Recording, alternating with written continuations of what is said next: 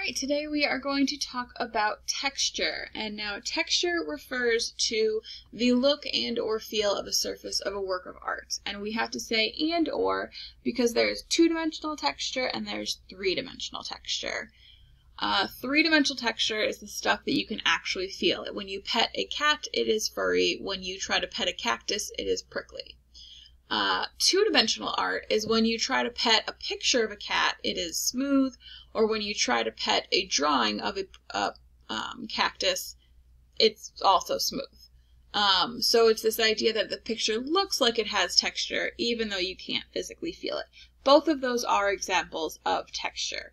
The way we differentiate them is by calling them real and visual texture. So real texture, I'm going to pull this up over here, is the physical feel of an object. It's what it actually tactily, like if you touched it, that's what it would look like. So if we go over to our notes over here, you can see that texture is the physical feel. Real texture physically feels. It's not something you can draw. Please come here. There we go. Click and drag. The next one is visual texture. That one looks like it would feel. It's a two-dimensional texture. The next one, so this one breaks up into two different types because visual texture is a lot of different things. There's a lot of ways of making a visual texture. The first way is simulated texture.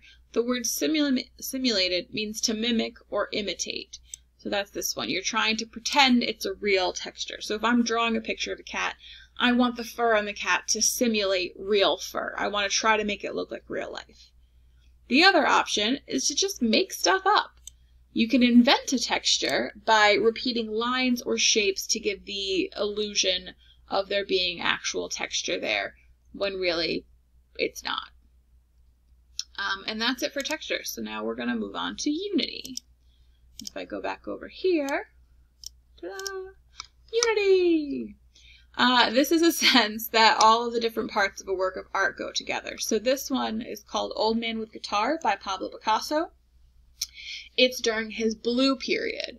During that period, he painted primarily in cool colors, blues and greens and purple. This guy isn't dying or dead. It's just a choice that the artist made to use those colors to send an emotion of sadness, of exhaustion, just emoting those things without having to actually tell you about them.